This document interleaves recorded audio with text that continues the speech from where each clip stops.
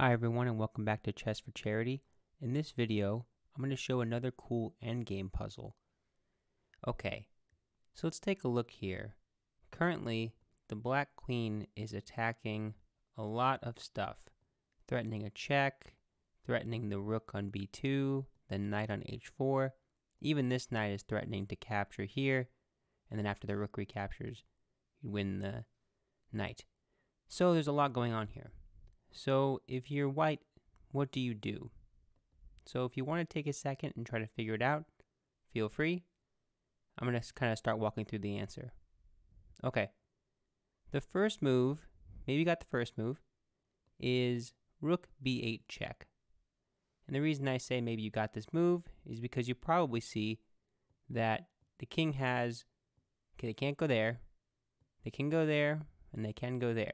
So out of these two, which one is good and which one is bad? Well, if they go to g7, they get hit with a fork right away, and this will be white who's actually winning. So you can't go there. So again, you can't go to g7 or g8 because of the rook, so you have to run to h7. Now in this position, maybe you thought, I don't really see anything. Well, you check again with the rook. Now if the king goes back, you would just repeat, and that would be a draw, which is fine, because you're trying to survive this position. Currently, there's a lot of stuff under threat. So a draw is fine.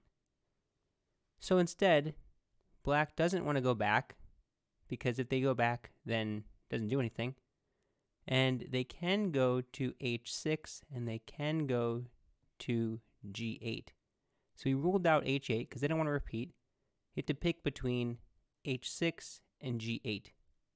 Well, if you go to h6, again, the knight kind of kills in the middle. Okay, can't do that. So they have to then go to g8. And this is the moment where it's just such a cool move. This is such a cool move.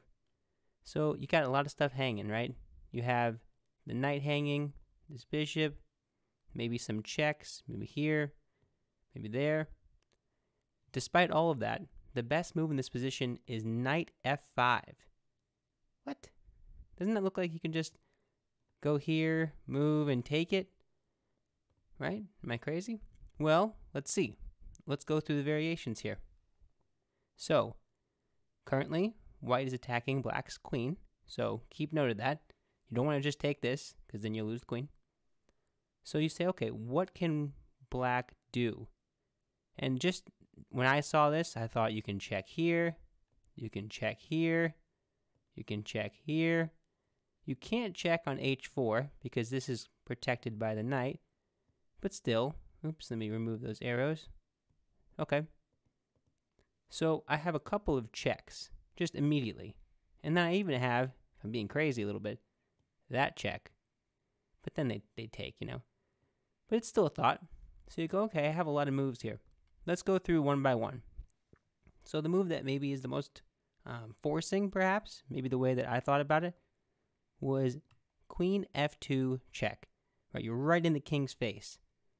And this is a forced move, because this is covered, that's covered, that's covered. I can't take, which means the only move I have is king h1. And here is the cool thing.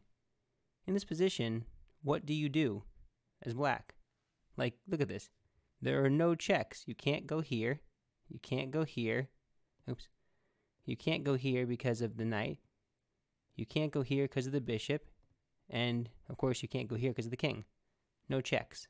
Okay, and the knight can't give check because these are on different colors. So you say, okay, and they're right next to each other. So you say, okay, how do I do this? How do I make this work? Well, the thing is, black doesn't.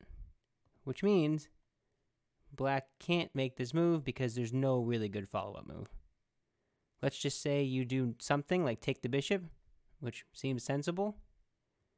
You get checked, and then the king, kind of like that puzzle I showed in an earlier video, which feel free to check that out if you haven't. The king can try to run up the board, but you're always going to be setting up a fork. So pick your favorite place to go. Either one gets hit with a fork, like this. So you go here, that's a fork. Boom.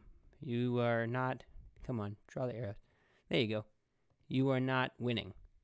And the same goes the other way around. I check you. It makes sense to want to go up the board. You go up the board, that's a fork. So instead, the king is kind of stuck on the second rank, or on the first rank. Or in this case, the 8th rank, because it's the other way. So I just keep checking, and there's never a way the king can get out, which means this would actually be a draw. So you take the bishop, and it's a draw. Okay, so let's back up. Is there another move in this position? Well, you can move your king out of the way. That's what the computer is suggesting, but it doesn't matter because you just get checked, and you get checked again.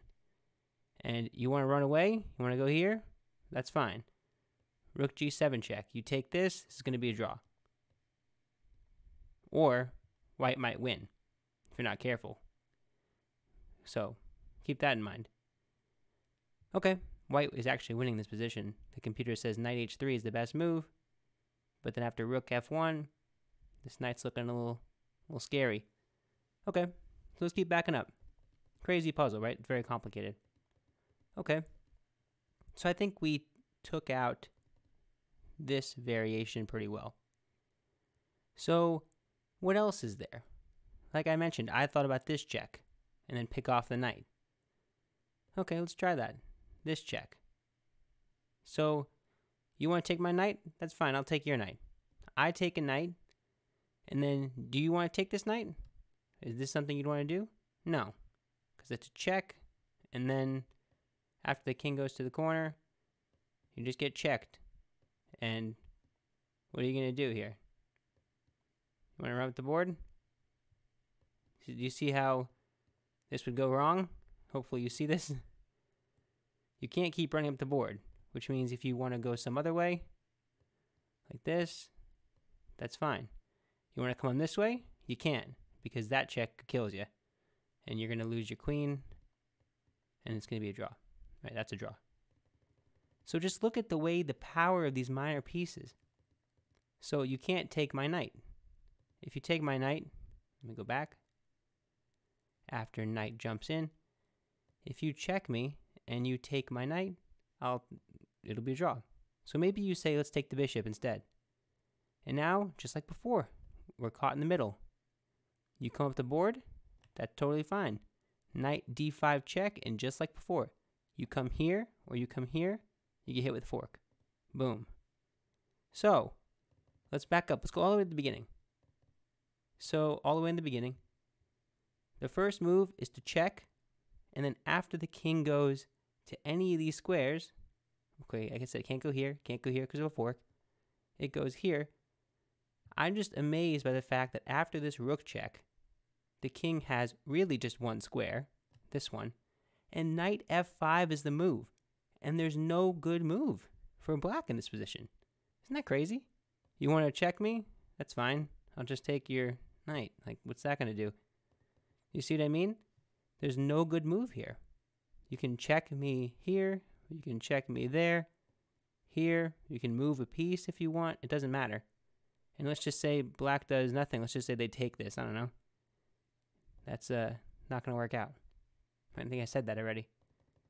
So, believe it or not, in that right here, in this position, after knight f5, it's pretty much a forced draw because black has nothing. If you have any other ideas of where maybe black could go, write them in the comments. Let me see what you got, because it seems like there's nothing you can really do. You're going to get checked because you're supporting this square. If I want to attack maybe the knight, like if I want to do something like this to attack here, it doesn't work, right? I get hit. And now I'm the one losing. So it's just kind of amazing how this simple knight move, it looks so vulnerable, and you go, oh, I could just take this. And then look, yeah, go ahead, take it. And then you just get checked. Everything's gonna get checked. It's amazing. But yeah, I just kind of thought that was a fantastic puzzle. And when I was playing it out, I was like, is this really, did you survive this after the beginning position? Look at all these threats. So many threats and you survive. Crazy. This king looks like there's not much there, but it works. So yeah, that's it for this video. If you enjoy the content, be sure to like on YouTube and consider subscribing. Half of the income that I earn on this channel goes directly to charity, so it helps me out a lot, and it also helps out charity. That's it. Thanks so much. Bye.